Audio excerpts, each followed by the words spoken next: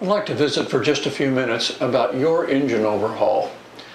Sometimes we're contacted by people who are interested in possibly having an engine overhauled, and they ask questions about to what standard will my engine be overhauled.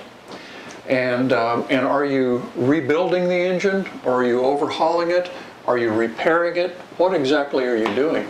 And these terms, some of these terms are strictly advertising terms that people throw out. Other terms have actual FAA definitions. And what we have chosen to describe our overhauls as is a factory new limit overhaul. Now, I'd like to explain what that means. If we go to the overhaul manual, and I'm just choosing back in the table of limits the crankshaft and master rod bearing diameter. If we look at that for a minute, it gives three numbers there. The first number is the manufacturer's minimum dimension. The next number to its right is the manufacturing maximum number, and then the next to the right is the serviceable maximum allowable. So what this says is that when Lycoming built this engine originally, that the clearance between the crankshaft and the master rod bearing could be anywhere from 1.5 thousandths loose to 2.5 thousandths loose, and they would call that new. That was the manufacturing minimum and the manufacturing maximum. Then they said it could wear out to 3.5 thousandths loose before it was unserviceable. So 1.5 to 2.5 new, 3.5 as being a service limit. With an overhaul, it is acceptable to put a part in that would be at 3.5 thousandths. That would be an acceptable overhaul by overhaul definitions. However, what we're choosing to do is we're choosing to keep our overhauls within the manufacturer's minimum to maximum limits. That way, if Lycoming in 1935 called it new, then we're going to call it new. If Lycoming said, well, it's not new, but it's within the service limits, we're not going to use that. So what the engine that you receive from us will be one that is built to the manufacturer's tolerances. So that's when we say it's a manufacturer's limit overhaul, that's what we're talking about.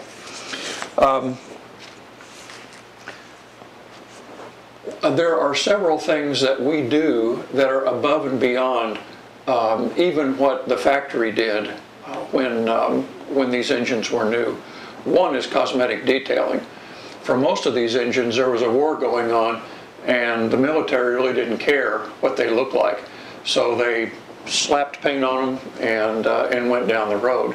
We spend a lot more time detailing our engines than Lycoming ever did on any of their engines. So there's more polishing that goes on.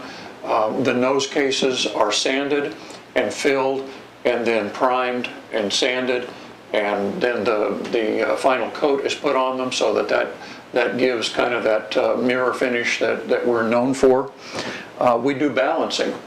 Now, Lycoming did balancing of their engines, but it was only an original balance. So they balanced the engines originally. They said, well, any part that falls between this weight and this weight, we'll use it. And so they could use parts that were sometimes 30 or 40 grams in difference. Pistons, for instance. We've seen new Lycoming pistons that had 30 or 40 grams of difference. We're balancing the engines much closer than that. We're balancing to 3 grams.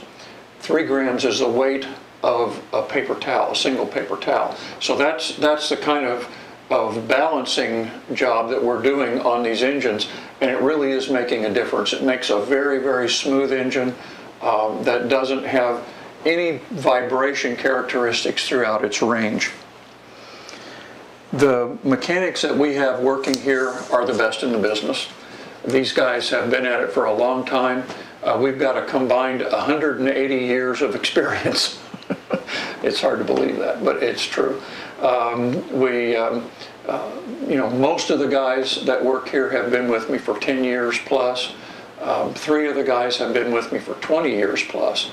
So these are people that have made a commitment to work on radial engines. It's their passion, and they're good at it. Back in the early days, we were faced with a decision about how we were going to face the FAA. And every repair facility is faced with that choice. The two choices seem to be you either lay low and stay way under the radar and hope that they never find out who you are or where you are.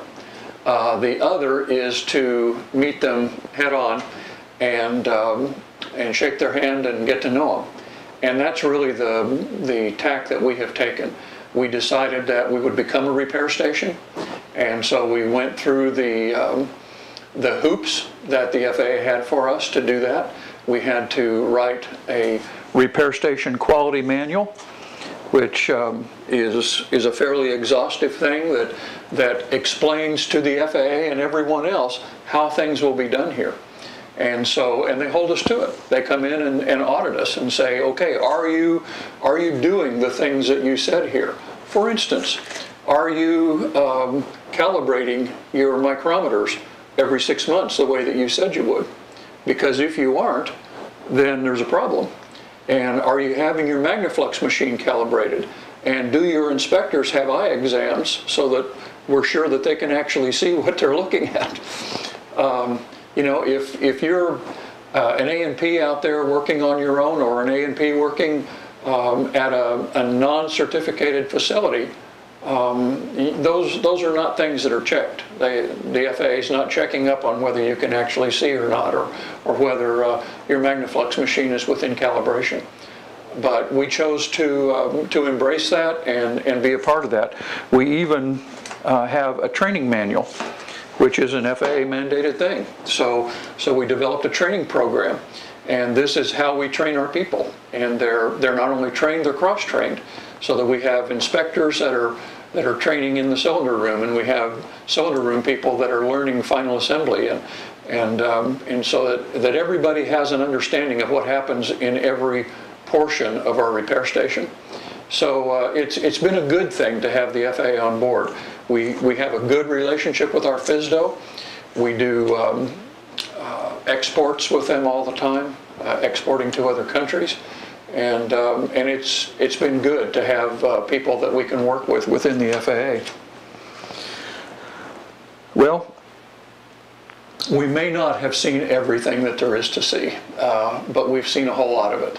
We've seen a whole lot of what the Lycoming engine can do.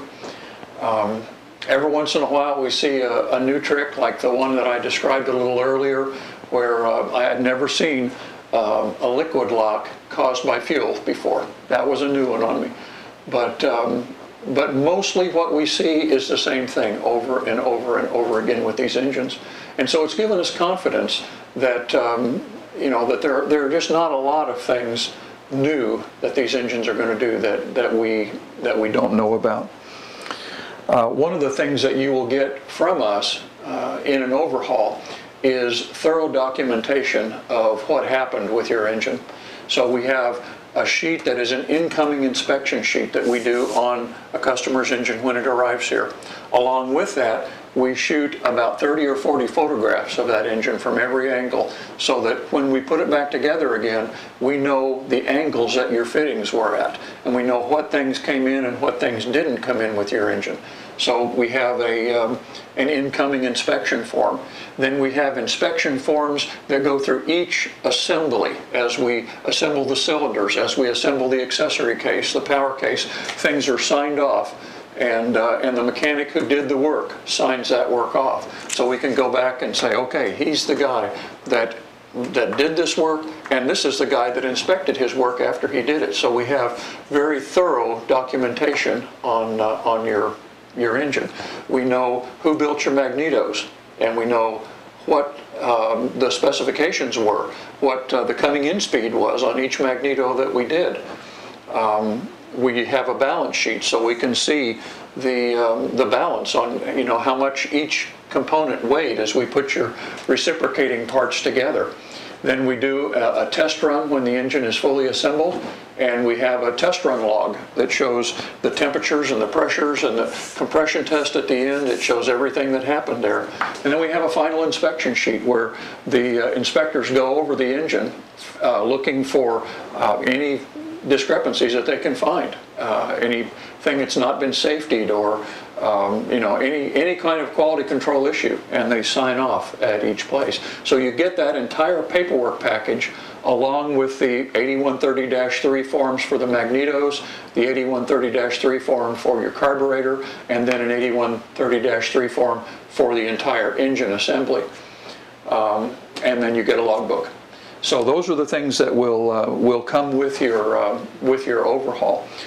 A program that we instituted several years ago that's been very successful and very popular with several of our customers has been what we call the Active Observer Program. We invite you to come in and be a part of your engine overhaul. For most people, what that means is coming in for a day to watch the engine run at the end of the overhaul. And the people that have come in seem to have really enjoyed being here for that last day. We've had several people, though, that have come with their engine when it was delivered here originally for overhaul, and then have stayed through the entire process. They look like they were having a good time. Two of them have contacted me and said, "We enjoyed that so much, we just went out and bought another engine. Can we do it again?" And so those guys will be back. And so anyway, we invite you to become a part of your overhaul with us. And so, as much or as little of that as you would like to do. So with all those things having been said, why wouldn't you want one of our engines? I mean, what's the downside here? The only downside that I can really think of is that we're normally back ordered. Our engines are very popular. We have 15 technicians right now. We're working as fast as we can, and people seem to order engines faster than we can build them. So there is a waiting list for our engines. It can run anywhere from a couple of months up to 6 months, depending on just the workload and how things are progressing. So anyway, if you're doing a restoration project, give yourself enough time if you want one of our engines, so that we'll have time to build that before you need it. Well, that's about it for today. I hope you found the information that we've presented helpful. If you have questions or comments, I would appreciate hearing from you. So until next time, just remember, radial engines do not leak oil. They're just marking their territory.